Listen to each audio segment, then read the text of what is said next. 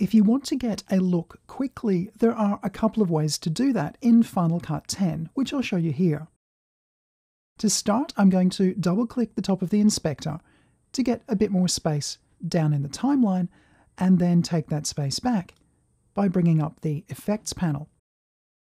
Now here in Effects, there are two areas where I can find useful instant color effects, and one is Color Presets. In previous versions of the program, these were located in a different spot, but this is where they are now.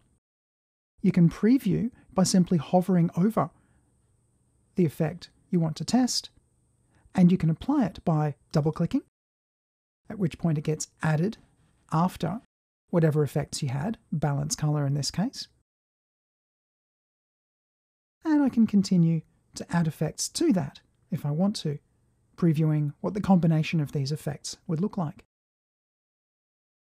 As well as double-clicking to apply an effect, I can simply drag onto the clip in the timeline, and that works fine as well.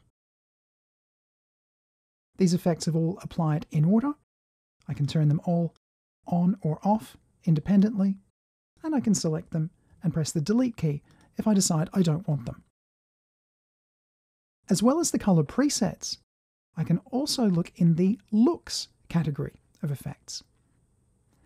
These are applied the same way, except some of these do something a little bit fancier. For example, night vision applies scopes. Numeric does a little bit more, and romantic includes some softness. As before though, drag over or double-click to apply.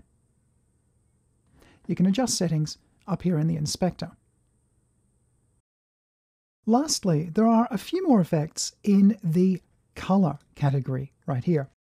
There is Sepia, which gives an old world look, Tint, which moves the image towards a color of your choice, and also a couple more like black and white, and some utility effects like Broadcast Safe and HDR tools. But one of the most common ways to distribute a color look is through a LUT, and that's what I'll show you in the next video.